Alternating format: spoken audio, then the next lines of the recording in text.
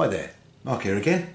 Welcome to the last of my videos about the Tamiya Audi Quattro body set. On the last video we got to the point where I showed how I'd worked out how I was going to make a DIY LED setup for it, including 6 LEDs here for the spotlights, and I showed how we got this test rig knocked up and proved that I've got the right values for the resistors and the right LEDs. So today we're going to get all this wired into the body with a bit of luck. So what we're going to need is a bunch of wire, which I've got, which I ripped out of some old computer cable. I've got the LEDs, and so before we start wiring it up, one thing we need to know is which way round the LEDs go. So here's one of the LEDs. One of the legs to the LED is longer than the other. The longer leg is the anode, the shorter leg is the cathode. So the longer leg needs to go to the positive wire and the shorter leg to the negative wire. Now don't worry if you get them the wrong way around. If you make a mistake, I'll just prove it here. There's a little 3-volt battery we've got the LED, so we're going to put it with the long leg, the anode, to positive, and the short leg to negative, and there you can see it lights up. Okay, and what I'm going to do now is just turn it round so it's the wrong way round. So now I've got negative going to positive. We'll put that across, exactly the same. See, it doesn't light up, but if I turn it back round and put it the right way, it lights up again. So there's no damage done to the LED if you do get it the wrong way around. But yeah, we need the long leg to positive. So I've already fitted the light buckets. They just stick on with some double-sided tape there, the front, the ones in the back. Those will take the 5mm LEDs, 4 5mm LEDs. And what I'm going to do is my test rig, is I'm going to have this flying lead that's going to plug into the actual battery on the chassis. I'm going to have this switch, I'm going to fit it to the side of the body with some glue or double-sided tape, so it'll be something like that. And then I'm going to run the wires all the way around to the lights and back again on the same side, and the same in the rear. The wires are going to come down, across and back again.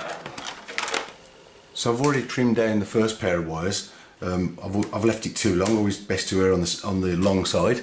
And what I've done here, as you probably see, I've taken one of the pieces off, the white, which I'm going to use white for positive.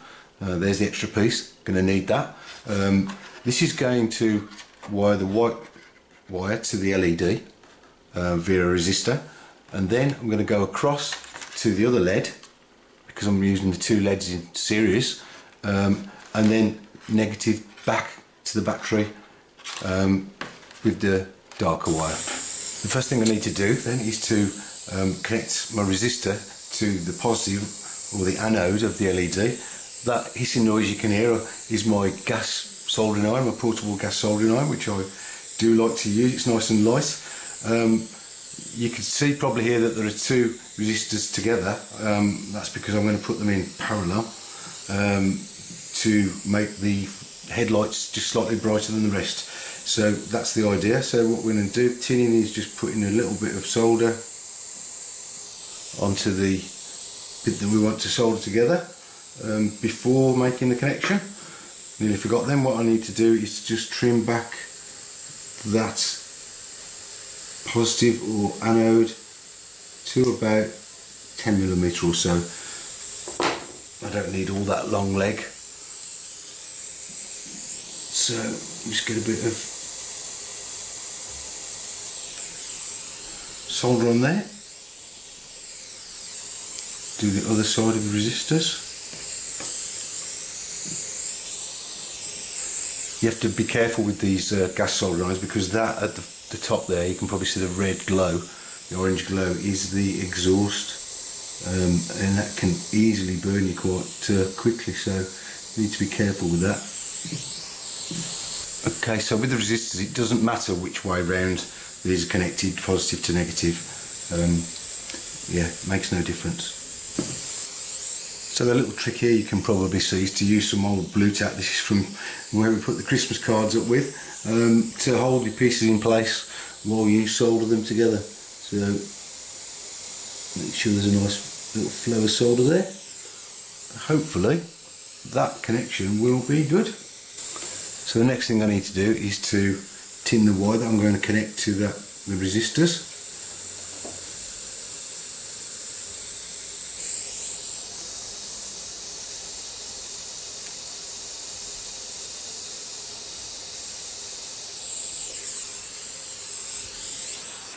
Trim that off a bit.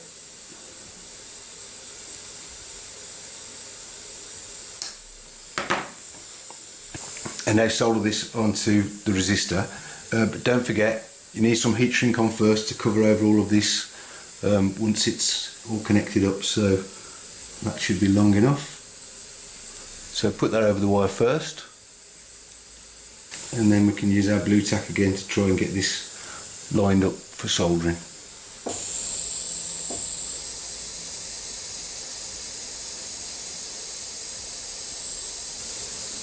So with the connections made, we should just be able to slide that heat shrink all the way up to the top.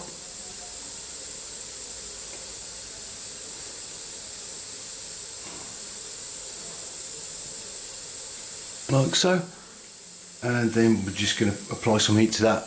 The beauty of these gas soldering irons, like I say, is that exhaust port is very, very hot. So I can use that to shrink down a heat shrink. That's the first side of the first lead done. Now if you remember, I cut the white wire shorter than the coloured wire, the green wire, which is going to be the negative. So that offcut is going to come in useful now. We just need to strip off some of the insulation. What I tend to do is just lightly nip into the sheathing and pull off that insulation. Twist the wire together. And again, we need to tin this up, trim off the cathode, the negative leg, to about 10mm again, solder that on, not forgetting to put on the heat shrink first.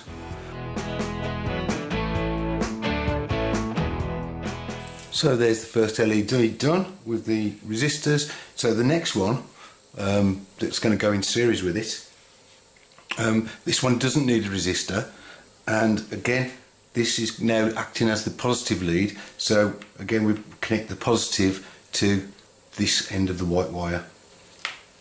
Just trim the positive down again. Obviously always do it this way because I know I'm working with the positive wire now. If I cut them both off, I'm in trouble. I don't know which is which, so yeah. Again, so we're going to now just connect this wire up, tin them up again in the same way.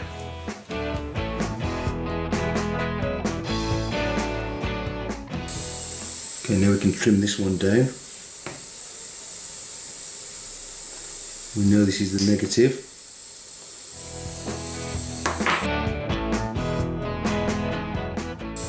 Okay, so just shrink that heat shrink down a bit, and that's the first lead circuit done. So before I carry on, I'm just going to give them a quick test, just wire them up to the 7.2 volt battery, and there we go, we're working fine. So yeah, the first pair are done. I'm going to get on and do the tail lights next. So I've done the tail lights in exactly the same way as the fronts, with the red LEDs this time. I've used orange and white wire, and I've fitted it into the light buckets. So as you can see here, I've got the white wire, which is my positive, going into the lead. Got the negative coming out on the white wire again into the positive onto the second lead, and then I've got the coloured orange wire coming back as the negative. And if we just swing it round, the front ones are installed also. So again, we're coming up with the white wire into the lead on the positive, out on the negative to the positive of the second LED, and then back with the green wire. So that's the heads and the tails fitted. So now we need to get onto the front spotlights. Now I've just had a quick test fitting with this one. As you can see, there isn't much room behind this, much clearance between the back of the lights and the body. So I've had to bend all the connectors over. If you can show you how I wired that up, I'll just solder up the LEDs and show you how I've fitted it to these light buckets with the 3mm holes that I've drilled through to give access for the lights. Okay, so I've wired up the first pair of LEDs in series. So I've got my positive wire coming in on the anode, I've got the cathode going to the anode on the second LED, and then the cathode or the negative going out on the negative wire. So and as I said, because it's so tight in here, there isn't any room, I'm going to put the resistor on the positive wire inside the body. So the reason I've soldered these two legs together like that is so these LEDs can fit in like so, and that should be nice and out of the way. And then I've got the second LED, sorry, the third LED, positive and a negative, and this is going to be wired to the first,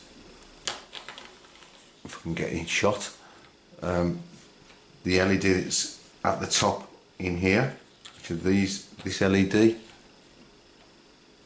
and this blue wire, which is negative, will go to the positive of this one across the two spotlights. I made a hole for each set of wires, just between the two holes for the for mounting the spots. As you can see, I've fed all the wires through, a bit of a mess at the moment, and you can see there really isn't any clearance between the spotlights and the body, so yeah, I couldn't have fitted the resistor in there, so you have to bend those wires quite sharply as they come out of the LEDs and poke them through. And now all I need to do is on the white wires, I need to fit a resistor, connect it to a flying lead back to the battery. Need to connect all the blue wires together as negative, and there's these two in the middle, which is going to be the loop in and out through to put the top lights in series, the top LEDs. So that just needs joining together with a bit of heat shrink over the top. So I'll just get on with that. Here you can see the three resistors soldered to the one power supply, split into the three sets of two LEDs, and there's the join between the two upper LEDs. So now I've just got to join the negative wires to the negative supply and get it all hooked up. Okay, so this is the power supply to the ESC TBA02. I've just stripped some of the sheathing back with a craft knife, and I'm just going to tin this like so.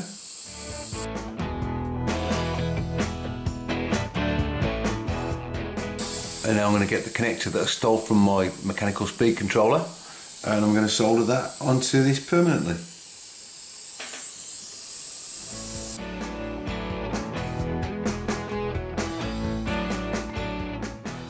Okay, that looks good to go, so I just need to get some tape over those to make sure it's all shielded. So that's my flying lead, and plug the battery in into that, and this will get power.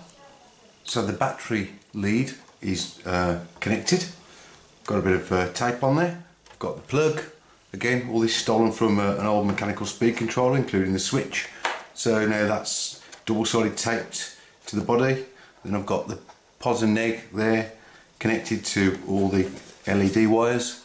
All we need to do now is put the shell on and try it out. Let's have a go. So, moment of truth, here we go. Yay! There we go. 8 white LEDs on the front. You can see I've put the lenses onto the spots there. Looks pretty cool. All I need to do now is dim the lights and show you what she looks like. Here we go.